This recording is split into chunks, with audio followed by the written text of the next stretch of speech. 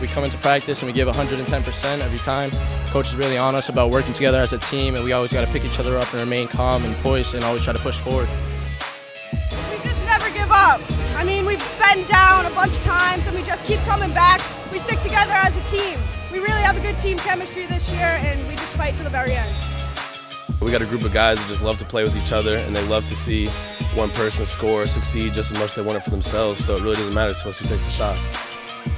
Even if we get down, our coaches that are on the bench always boost us up, make sure we're clapping for our teammates and cheering them on. They do a really good job of it. We all like each other. We know what we're capable of doing. I know how Kobe plays. Kobe know how I play. I know how Matt plays. Seth plays. So we're just all comfortable together. If we just keep playing together because we are such a young team, I mean, we're going to be such a threat. We are 5 guys playing as one. We're all playing together. We don't really care who scores on this team as long as we get the W.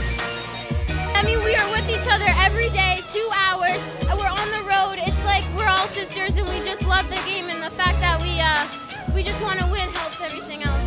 We're ready because we're on a good run right now. Where our confidence is up, we're winning, we're practicing well, so playoffs is right around the corner. We got to come here and make a statement.